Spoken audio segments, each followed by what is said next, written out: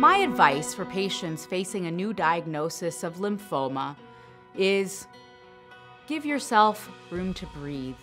One of the most important parts of developing the best treatment strategy and therefore the best outcome for a patient is knowing what type of lymphoma you're dealing with. One of the areas of expertise at Mayo Clinic is outstanding hematopathology colleagues who would really help to make a definitive diagnosis.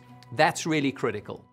As pathologists, we're the final word in a way of what the patient actually has. And our reports are what that patient will carry through with them that says what their diagnosis is, and that will impact every treatment down the line. If we know the biology of a given lymphoma, then we know how to potentially target that biology and sort of turn the tumor against itself. We've seen dramatic changes in how we've treated patients, and that has translated now into standard of care approaches using immunotherapy.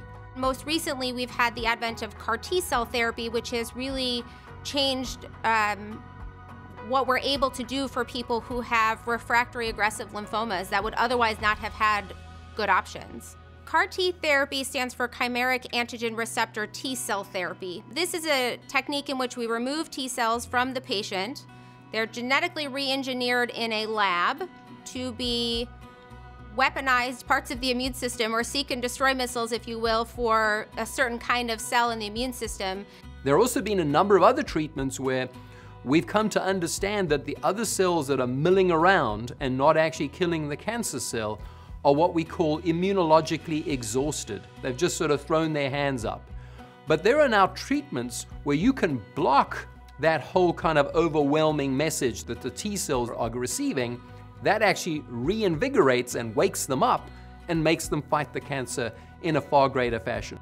Here at Mayo, we participate and led research that involved adding an immune therapy to the usual chemotherapy, a drug called Rituxan, that has been the only drug so far in the last several decades to improve the cure rates of patients with diffuse large B-cell lymphoma. Radiation oncologists and surgeons, as well as radiologists who look at our scans, play a very important role in the diagnosis and treatment of lymphoma.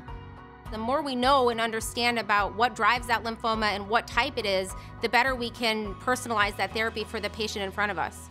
We're at the point where we've seen advances, but we're not actually getting rid of the cancer in everybody. My view is that we are not done until 100% of patients with lymphoma are cured of their disease with treatment.